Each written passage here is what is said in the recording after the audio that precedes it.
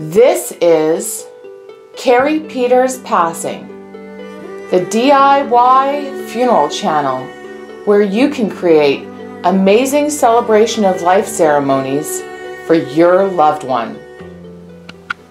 Hi, I'm Carrie. In today's episode, we are going to be making this tree bio-urn. This urn is durable and made of coconut coir, birch bark, and rice. I'm so excited to teach you how to make this urn, which has a separate compartment for your loved one's cremated remains and a large enough area to grow the seedling of your choice, with the entire urn being able to break down in approximately 3 months. Let's get to work. In order to make our tree urn, the ingredients that we're going to need are going to be some rice, a blender, and some water to start. We're going to put the rice into the pot, and we're going to fill this up. And we're just going to put that on the stove and turn it to simmer for about 2 hours. So the next thing that we'll be needing for our tree urn is going to be a cutting board. And while I was walking my dog the other day, I found this birch bark log. The inside of this log, as you can see, is full of mulch. This is the portion of the urn that the tree will be planted in. I prefer to have about 1 foot in length of the actual birch bark. So we're just going to take a saw, you could also use a bread knife, and we're just going to cut all the way around.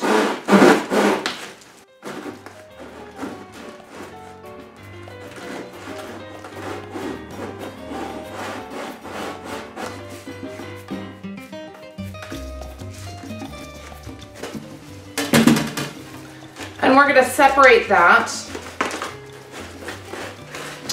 And as you can see, this mulch we'll need to take out of the birch bark.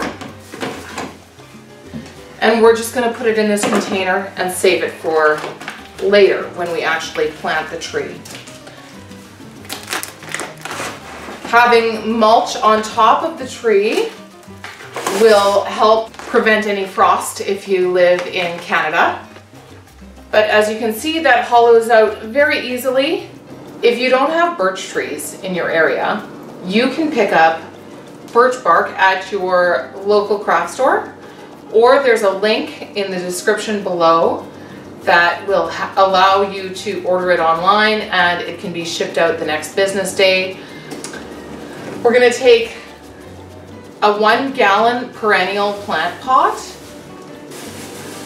and a plastic produce bag. We will cover the base of the pot with this produce bag, and this is what we're going to use for our form with this coconut coir. Now, this coconut coir you can pick up at your local garden center. They sell these individually, aside from the hanging baskets that you can purchase. We want to cut out approximately 5-inch V-shaped strips from the sides of the coir, and we're going to save these strips in case we need to use them to patch anything. So it's going to be a piece like that, and we're going to cut 3 of those out from the coconut coir basket.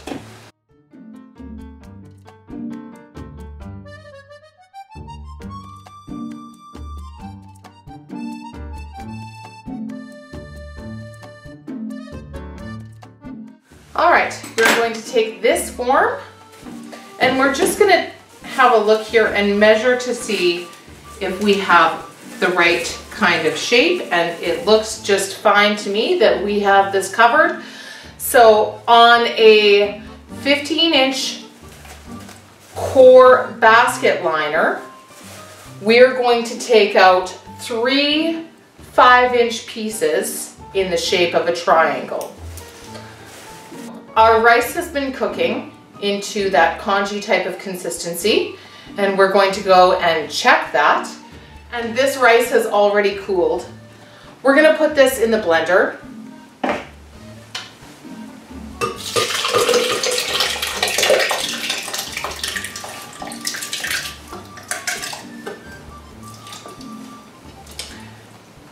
And as you can see, it's almost like a soup or a porridge. And we're gonna blend this until it's a yogurt consistency.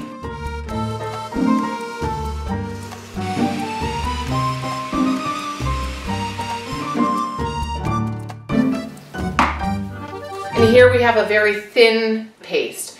We're gonna put this in a bowl, which I have just right under here. And we're gonna pour about half of it in there. We're gonna take our coconut coir and we're gonna stick it inside and really saturate.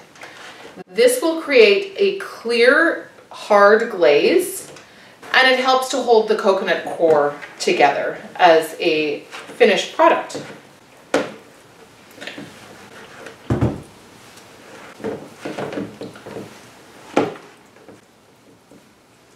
We can just brush that on there with our hands. We're gonna put our plant pot with the plastic upside down, and we're going to drape this over the top.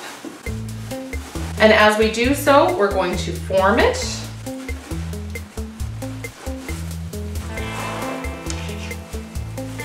We're gonna take a piece of string and we're just gonna tie all three pieces together. And we'll just smooth out the top here. We're gonna tuck in these extra pieces here. And then that gives us a triangle piece on the one side. This will all dry as kind of like a clear polyurethane glaze that breaks down really easily. We're gonna take a second piece of string. Just move this out of the way here. And we're gonna tie it on the lower end as well. This seems like it's a flimsy product right now, but when it dries and hardens, it will be incredibly durable. And a third piece of string, we're gonna tie that as close to the edge as possible and nice and tight. And just like that, we're going to flip this over. These extra pieces that we cut off, we're gonna put those in the bowl, and we're gonna put some more rice glue on top, and we're gonna really just saturate those, and they're gonna go on the inside where these small holes are, and that will just help to make it a little bit more structurally sound. We're gonna put the base side down so that this part is laying flat on the inside, so that it's like, I don't know if you guys can see that. And the rice glue is gonna help it to stick. So we're gonna take 3 pieces and just draping that on the inside.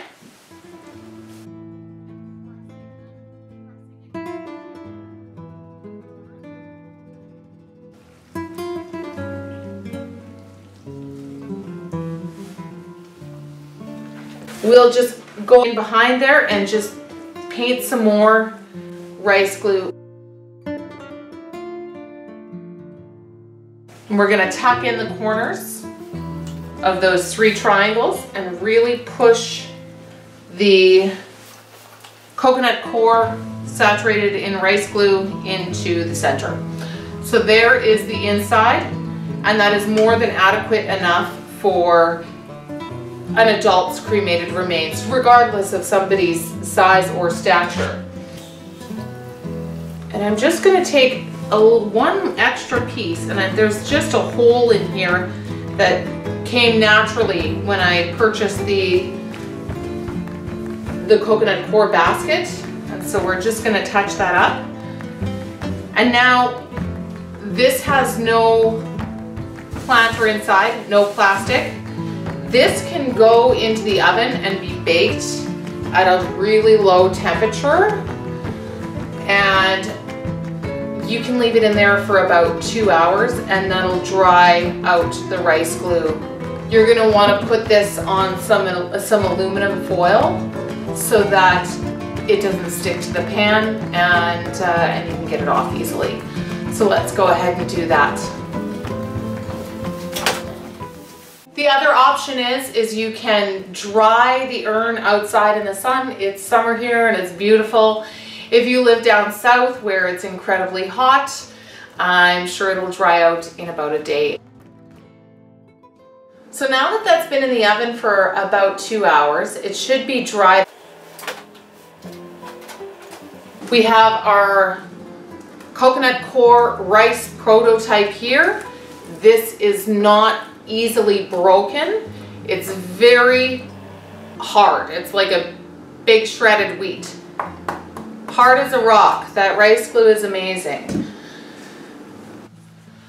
So now what we want to do is we want to go in and we want to snip these pieces with that of string that we've attached the rice glue with. And we're just going to go in and pull them off. They stick pretty hard.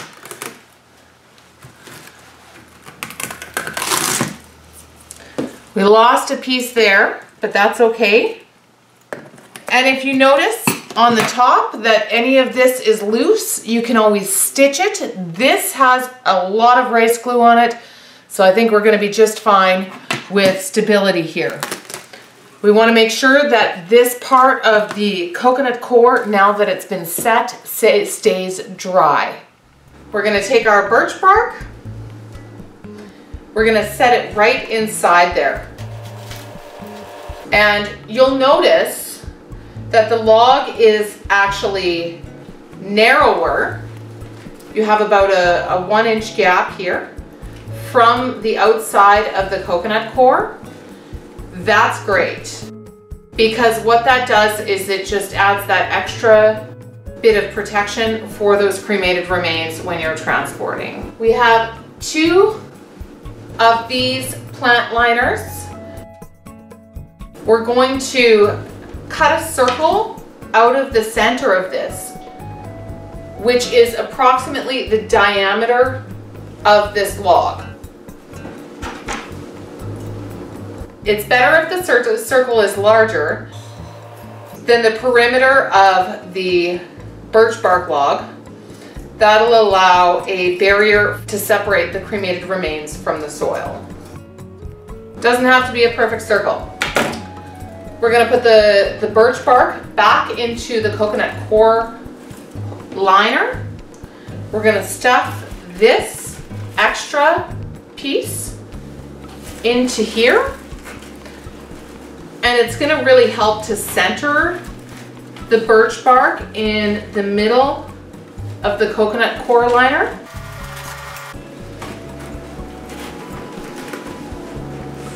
And that holds that nice and tight. That's not going anywhere. What you can do is you can add a little bit more rice glue around the edge here, and that will prevent this top part from slipping, but we'll want to be carrying the cremated remains from the bottom portion where the coconut core is when transporting it to the burial site.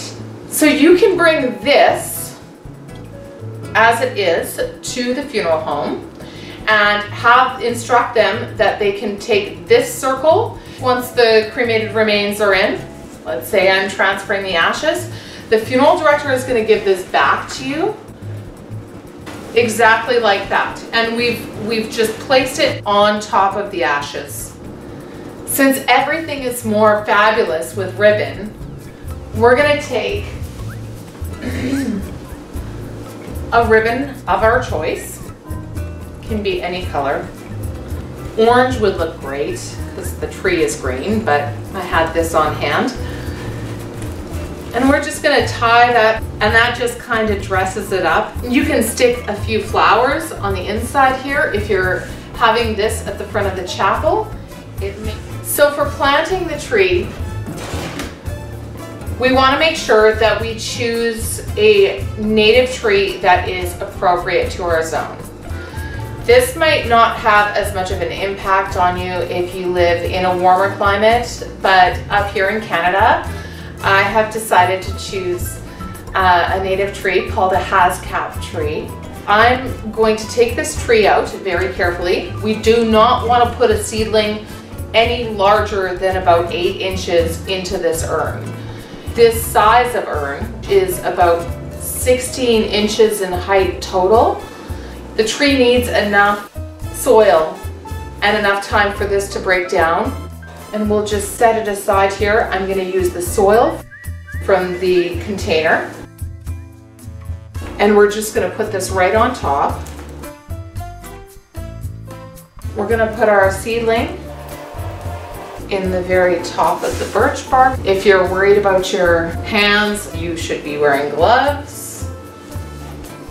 I'm quite rugged though, so I don't worry about things like that. And we'll just dust off some of this soil here. And here we have our birch bark, coconut coir, tree urn. We're going to use the mulch that was inside of the birch log to help winterize the tree. You can plant this in your backyard, or if you're having a service at a national park, you can check with them and see what native trees are available to be planted in the park. If you had a special place at the lake or a cabin, that's a fantastic way to commemorate that person's life and plant some trees. Have a great day, everyone. If you enjoyed the episode, like and subscribe, share it with your friends. This is fantastic, important information that anybody who is a hands-on person, or even for people that are just trying to save money and cut some costs for their funeral service. On the next episode of Carrie Peters' passing, my standard poodle, Kimbo Slice, and I are going to teach you a step-by-step guide of what you need to do and information that you'll need when your loved one passes. I look forward to teaching you this right after Kimbo gets a haircut. We'll see you then.